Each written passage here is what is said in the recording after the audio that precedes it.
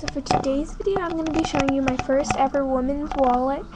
And well, I say first ever, but it's actually my second, but the first one, when I tried it, it got really bad, so I threw it, so it's not technically my first ever one, but it's my second one, and it turned out really good. And I did not watch a tutorial on this.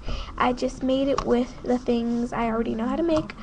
So yeah, and it looks really cute. I like it. And then the back is like just plain silver, and I just really like this, and it's probably the best duct tape thing I've ever made because it's really cute and it's not thick.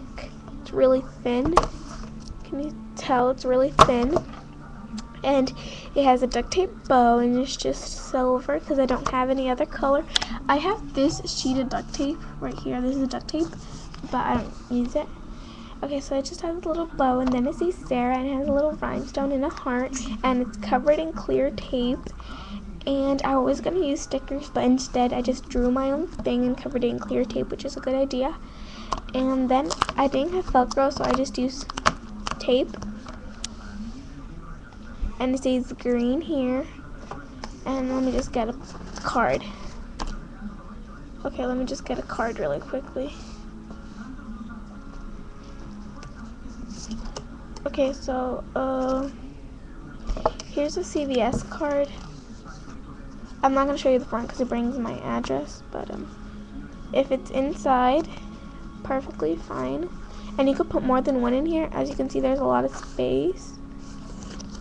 Okay, and then here's a tree, and then here says hearts, and it's another pocket, which also fits your cards. Sorry, excuse me.